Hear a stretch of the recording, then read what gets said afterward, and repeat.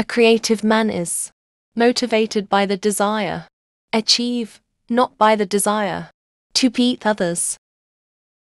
We are fast approaching the stage of the ultimate inversion, the stage where the government is free to do anything it pleases, while the citizens may act only by permission, which is the stage of the darkest periods of human history, the stage of rule by brute force.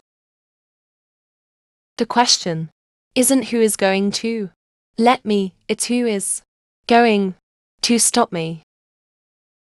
Achievement of your happiness is the only moral purpose of your life, and that happiness, not pain or mindless self-indulgence, is the proof of your moral integrity, since it is the proof and the result of your loyalty to the achievement of your values